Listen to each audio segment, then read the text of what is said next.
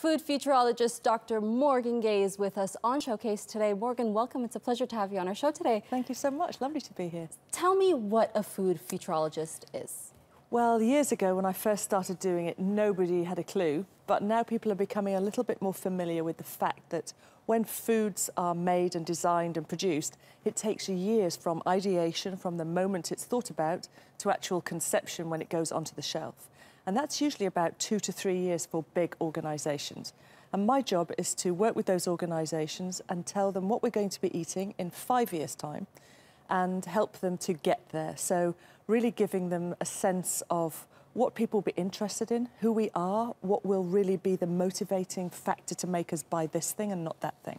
So we think that we know what normal is because it's what we're doing right now, but what we're doing in the future is something that most people can't really think about and don't really want to accept when we talk about things like we'll be eating insects or things that people think, I'll never do that, and then of course they do.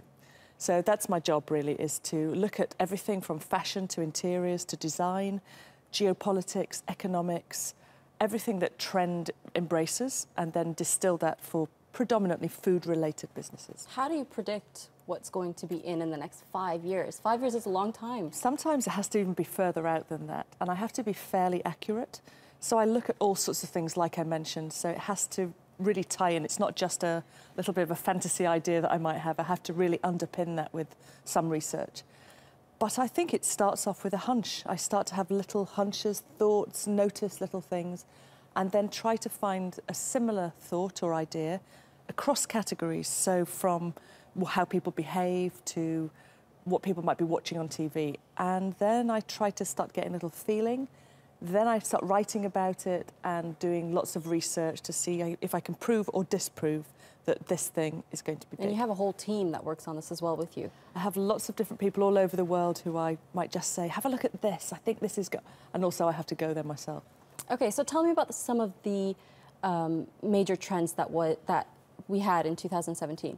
So that's the hardest question for me, because I have no idea, because that for me is like asking me about 2012. Because that's when I was talking about 2017. Oh, wow. So I can't remember 2017 because it's like 5 years ago for me. So I can talk about 2018.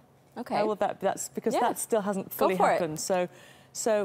Well, and also one of the things, when I talk about trends, proper trends, they aren't fads. So you know, media loves a fad. So what's the big thing? So, for example, yesterday in Istanbul, I went into a shop and the guy wanted to show me all of his soaps. And one of them was carbon or charcoal. And I said to him, oh my goodness, this is going to be huge next year, because black food, black things, charcoal itself as a flavour, charcoal lattes will be big. Move away from the matcha latte, the charcoal lattes coming in.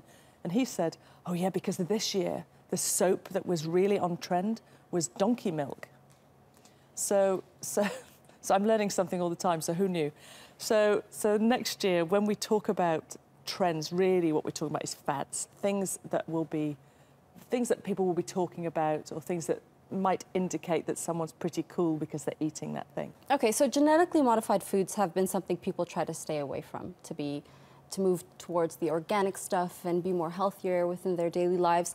What's next? What's the next big thing to be scared of or to stay away from? Well, I think what we're in at the moment is the anti-sugar movement, really, so that we are really becoming aware of the power of sugar, what's in sugar, how does it affect us mentally, physically, dentally. And I think we're going to still be looking at that next year. It's going to get bigger. So we're coming away from fruit juices and fruit smoothies, going much more to vegetables and greens. And anything to do with sugar really will become more and more anti. And so new different sugars that will be coming in that will have no effect on our glycemic index, that won't affect our blood sugar levels, that won't affect our teeth. That's probably the big anti-food, I suppose, will be sugar. Well, Morgaine, we could sit here for hours and talk about food, but unfortunately that's all the time we have left on our this interview. Thank you so much for joining us today. Thank you so much.